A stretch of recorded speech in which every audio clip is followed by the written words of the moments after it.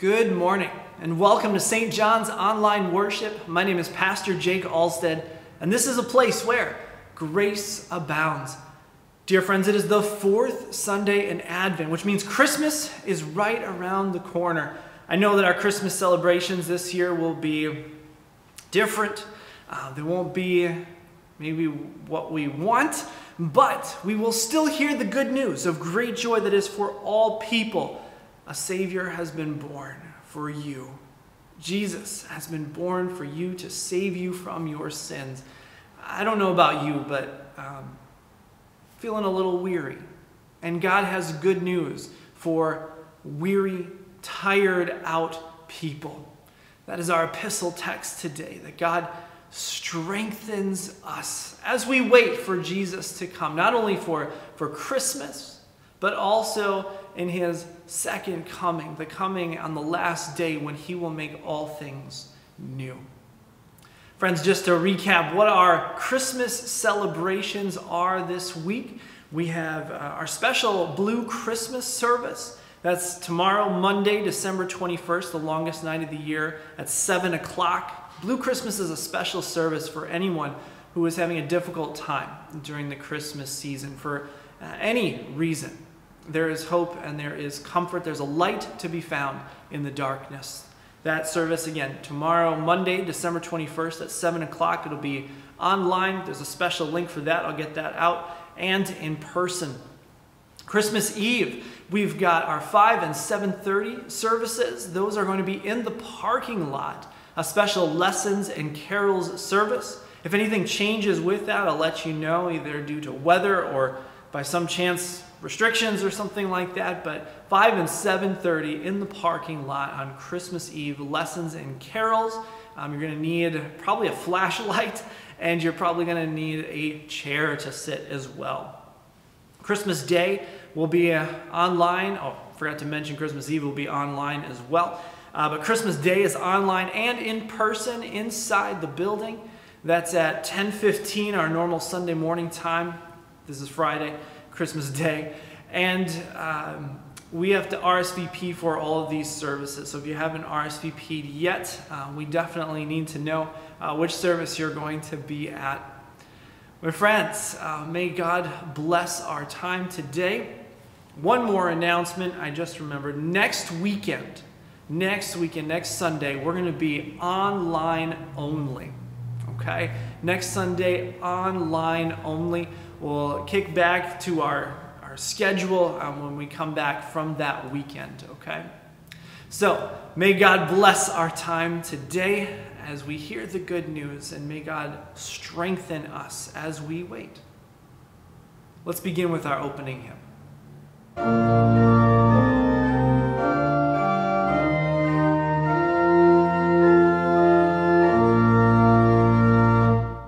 Glory,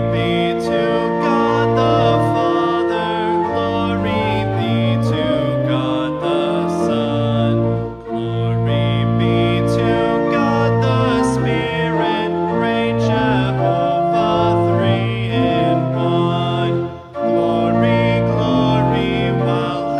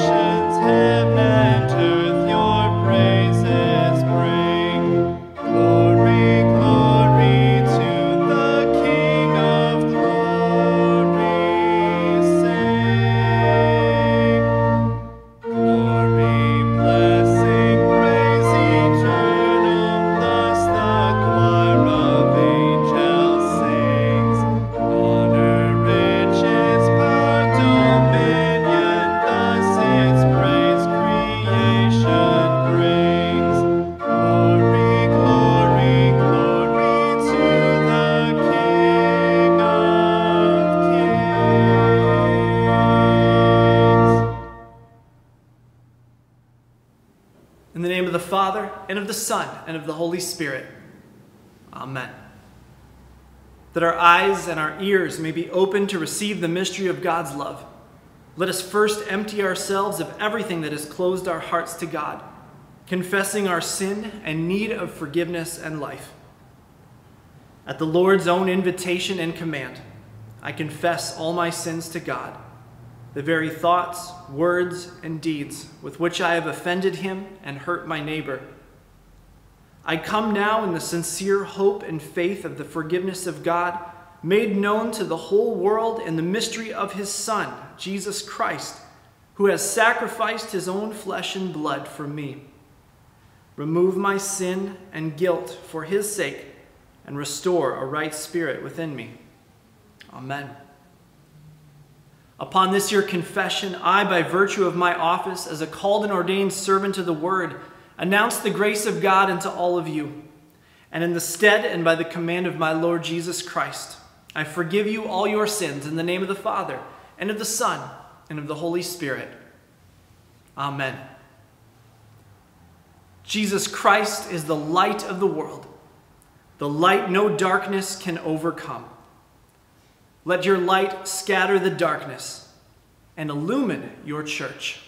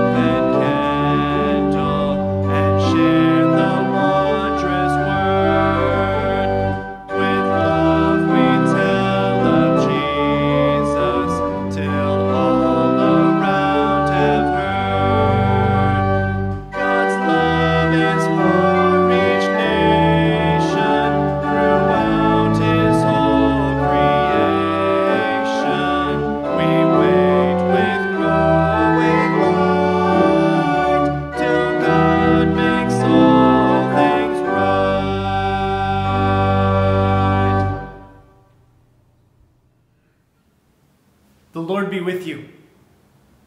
Let us pray. Stir up your power, O Lord, and come and help us by your might, that the sins which weigh us down may be quickly lifted by your grace and mercy. For you live and reign with the Father and the Holy Spirit, one God, now and forever. Amen. The Old Testament reading is taken from 2 Samuel chapter 7, verses 1 through 11 and 16. Now when the king lived in his house, and the Lord had given him rest from all his surrounding enemies, the king said to Nathan the prophet, "See now, I dwell in a house of cedar, but the ark of God dwells in a tent." And Nathan said to the king, "Go, do all that is in your heart, for the Lord is with you." But that same night the word of the Lord came to Nathan, "Go and tell my servant David, Thus says the Lord, would you build me a house to dwell in? I have not lived in a house since the day I brought up the people of Israel from Egypt to this day, but I have been moving about in a tent for my dwelling. In all places where I have moved with all the people of Israel, did I speak a word with any of the judges of Israel, whom I commanded to shepherd my people Israel, saying, Why have you not built me a house of cedar? Now, therefore, thus you shall say to my servant David, Thus says the Lord of hosts, I took you from the pasture, from following the sheep, that you should be prince over my people Israel. And I have been with you wherever you went, and have cut off all your enemies from before you. And I will make for you a great name, like the name of the great ones of the earth. And I will appoint a place for my people Israel, and will plant them, so that they may dwell in their own place, and be disturbed no more. And violent men shall afflict them no more, as formerly, from the time that I appointed judges over my people Israel. And I will give you rest from all your enemies. Moreover, the Lord declares to you that the Lord will make you a house. And your house and your kingdom shall be made sure forever before me. Your throne shall be established forever. This is the word of the Lord. Thanks be to God. Our psalm today is Psalm 89, verses 1 through 5. Let's read these verses together. I will sing of the steadfast love of the Lord forever. With my mouth I will make known your faithfulness to all generations. For I said, steadfast love will be built up forever. In the heavens you will establish your faithfulness. You have said, I have made a covenant with my chosen one. I have sworn to David my servant.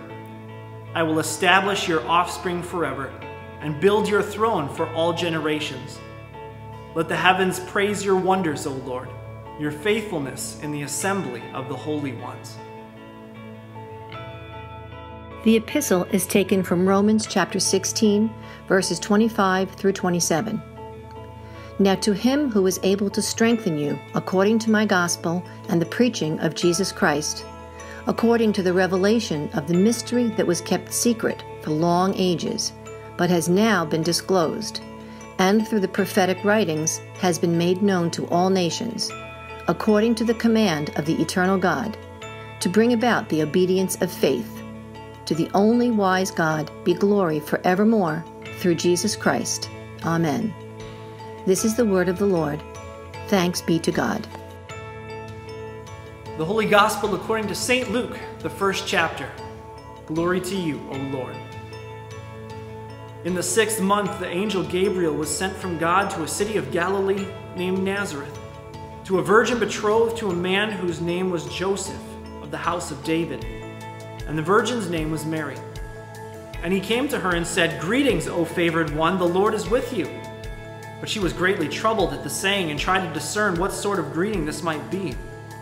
And the angel said to her, Do not be afraid, Mary, for you have found favor with God. And behold, you will conceive in your womb and bear a son, and you shall call his name Jesus. He will be great and will be called the Son of the Most High. And the Lord God will give to him the throne of his father David, and he will reign over the house of Jacob forever, and of his kingdom there will be no end. And Mary said to the angel, How will this be, since I am a virgin?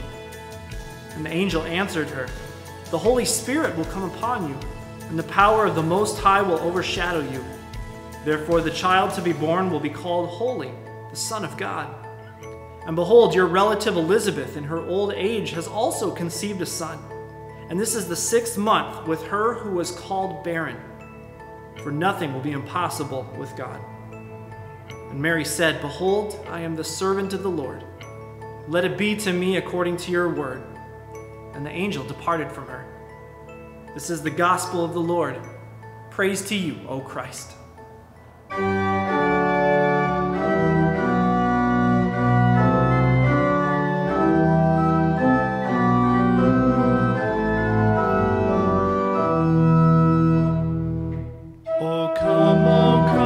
Emmanuel, and ransom captive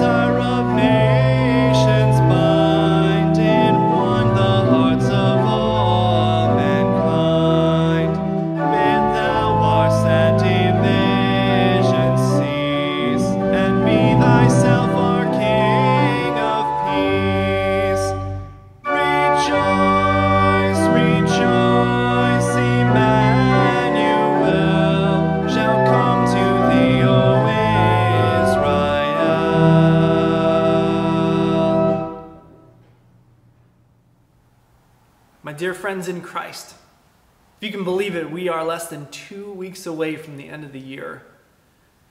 And what a year it's been. I don't think it's an overstatement to say that we're all weary. We're all worn out.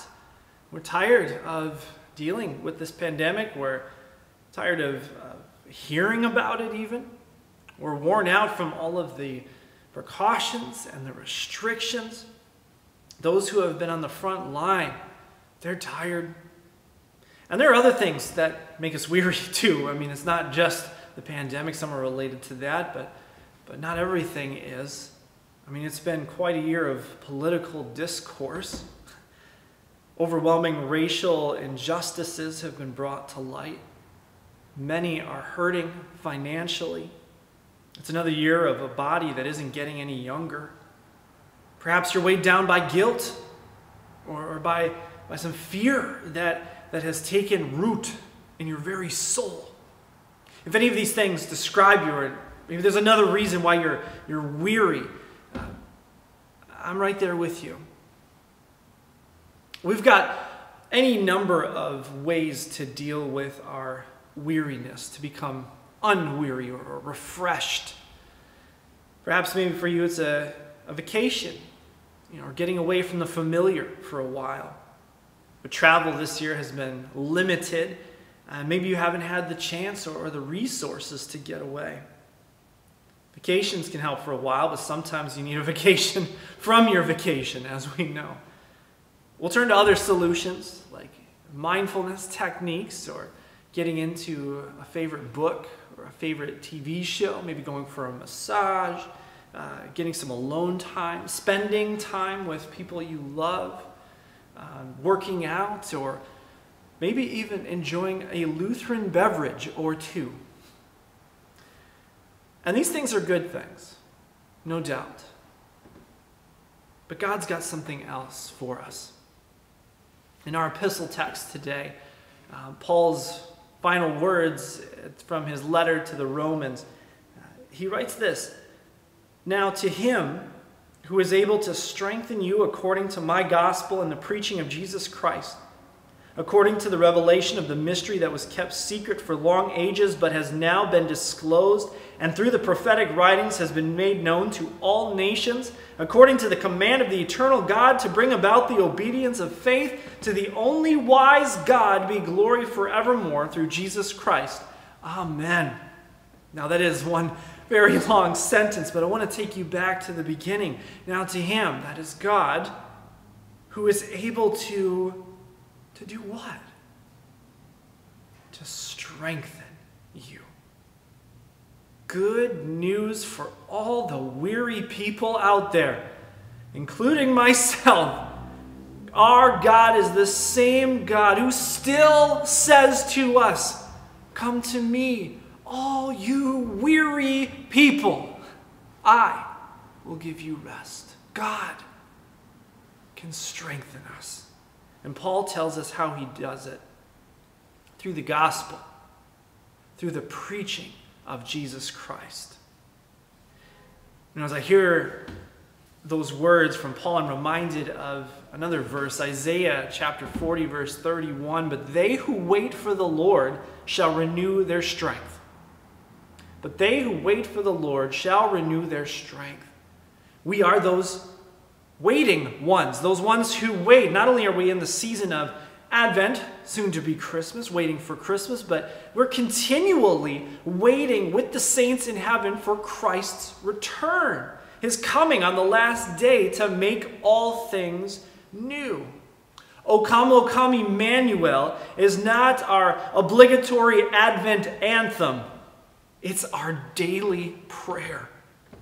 We want Jesus to come, to hurry up and come back, make things right, to put an end to our weariness once and for all, to give us true and everlasting rest from our labors, from our sin, from our toils, from our stress, from our guilt, from our shame, from death. But he hasn't come back yet. And so we wait. But they who wait for the Lord shall renew their strength. To say it using the words of Romans 16, but you who wait for the Lord will have your strength renewed by God through the gospel, the preaching of Jesus Christ. Now, I don't know about you, but I could use some of that renewed strength this morning. The good news of Jesus Christ, Paul writes, has been made known to all nations. Just like the angels proclaimed on Christmas morning, "Fear not, for behold, I bring you good news of great joy that will be for all the people." I'll tell you what, the most important word in that declaration is you. Because this good news is for you. The good news of great joy, the gospel of Jesus, is meant to be told. It's meant to be proclaimed because it is for all people. That means it's for you. Yes, you weary, exhausted, burdened soul. No one is left out. No one is excluded. When Paul says that the gospel has been made known to all nations for the purpose of faith, see, he's finishing his letter where he began. From Romans chapter 1, verses 16 through 17, he says, "For I am not ashamed of the gospel, for it is the power of God for salvation to everyone who believes, to the Jew first and also to the Greek. For in it the righteousness of God is revealed from faith for faith, as it is written, the righteous shall live by faith." The gospel is the power of God for salvation to everyone who believes.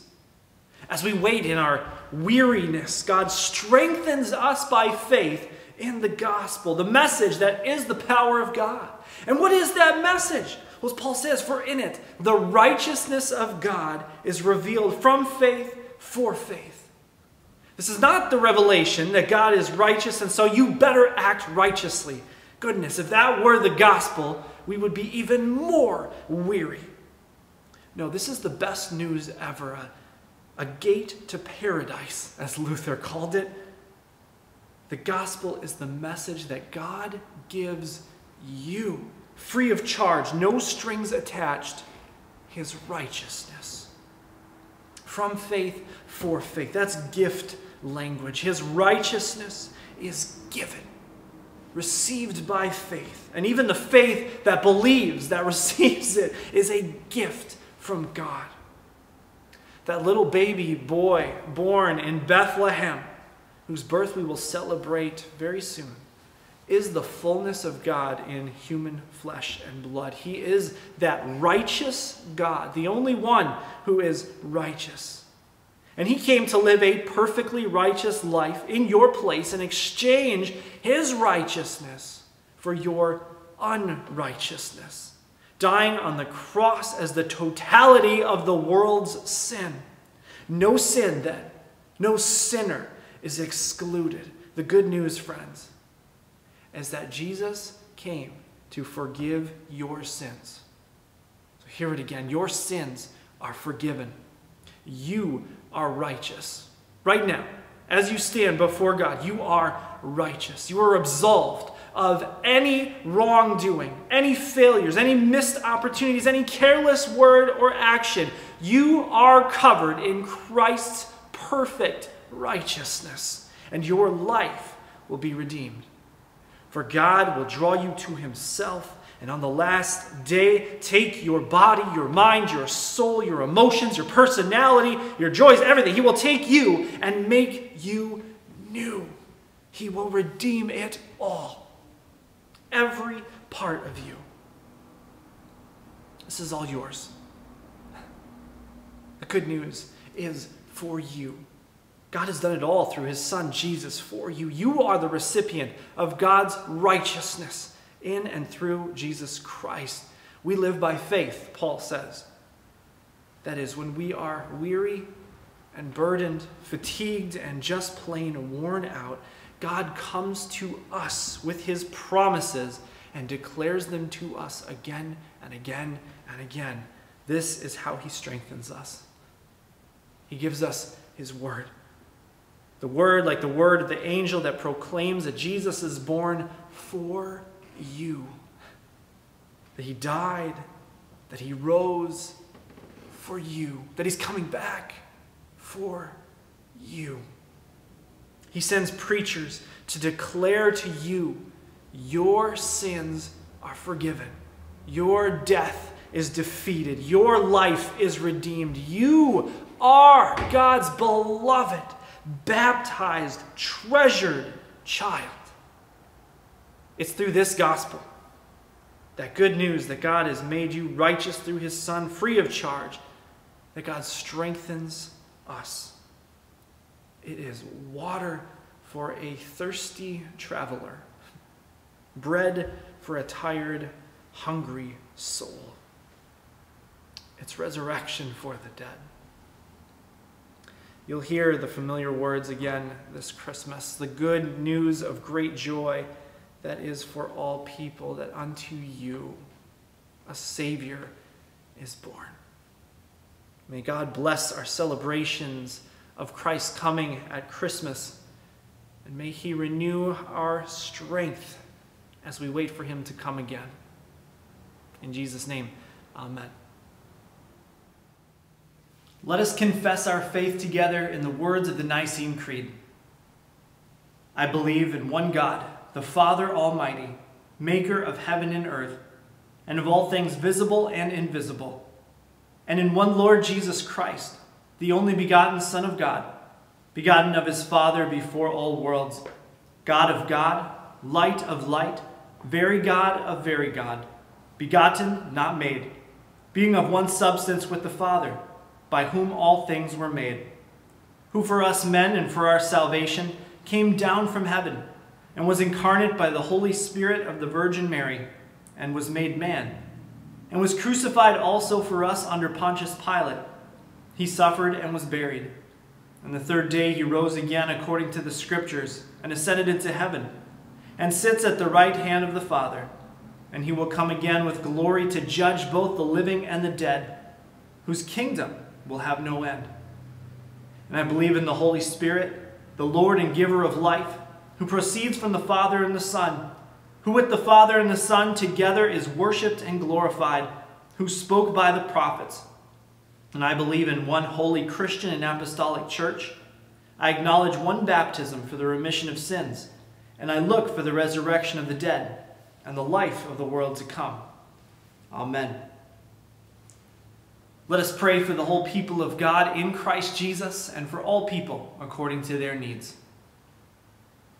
Almighty God, as we draw closer to the grand celebration of the incarnation and birth of your beloved Son, our Lord and Savior Jesus Christ, we thank you for making known the mystery of your love from the very first promise to Adam and Eve, through the continued witness of the holy prophets, apostles, and evangelists, and finally, through your living voice, through the ministers of your church to this day. Grant that your living word ever call us and all sinners to repentance and faith in your only begotten Son. Lord, in your mercy, hear our prayer. Keep all you have called to preach and teach and care for your people in true faith. Guard them against the attacks of the evil one and give them health and joy in their ministry. Lord, in your mercy, hear our prayer. Send your Spirit over the whole world, that those who lead in the authority of government acknowledge your laws and will, making for times of peace that we may live faithfully in safety. Lord, in your mercy, hear our prayer. By your holy word and sacrament, strengthen us to obedient living. Send your grace, mercy, peace, and love to surround our families. Inspire those of various vocations in the world. Comfort, defend, and heal all those in times of illness or distress. Lord, in your mercy, hear our prayer. By the mystery of our Lord's incarnation, his life of obedient faith, and his substitutionary death on the cross, establish us in the one true faith, and strengthen us in lives obedient to your holy will. Lord, in your mercy, hear our prayer. Into your hands, O Lord, we commend all for whom we pray, trusting in your mercy through your Son, Jesus Christ, our Lord. Amen. Taught by our Lord and trusting his promises, we are bold to pray. Our Father, who art in heaven, hallowed be thy name. Thy kingdom come, thy will be done, on earth as it is in heaven. Give us this day our daily bread, and forgive us our trespasses, as we forgive those who trespass against us. And lead us not into temptation, but deliver us from evil. For thine is the kingdom, and the power, and the glory, forever and ever. Amen. My dear friends in Christ, know that you are at peace with God through the shed blood of Jesus Christ. He has taken care of everything, free of charge. It's all yours by faith in Jesus. Friends, at this time we will be taking our offering right now. There are two good ways to do that. The first is to go to our website, stjohns-wp.org, stjohns-wp.org. Click on the Give tab, and there you'll see an option for online giving. Another way is to send your check to the building. We are St. John's Lutheran Church, 47 Winthrop Street, Williston Park, New York, 11596. And let me thank you for your continued offerings and support of the Word and Sacrament ministry of St. John's, both to this congregation and to surrounding communities. If you have any prayer requests, I'll send you back to our website, stjohns-wp.org. And if you'll click on the Resources tab, the second option there is Prayer Request. And you'll see that there's a form to fill out. You can fill that out, and below there's a public prayer chain. You can let us know how we can be praying for you. Thank you. And with that, dear friends, we place our hands out in front of us like a cup to remind us that everything we have is a gift from God. We come to Him with nothing to give, nothing to offer, and everything to receive. Receive now the blessing of our Lord. The Lord bless you and keep you. The Lord make His face shine on you and be gracious to you. The Lord look upon you with favor and give you peace. Amen. We continue with our closing hymn.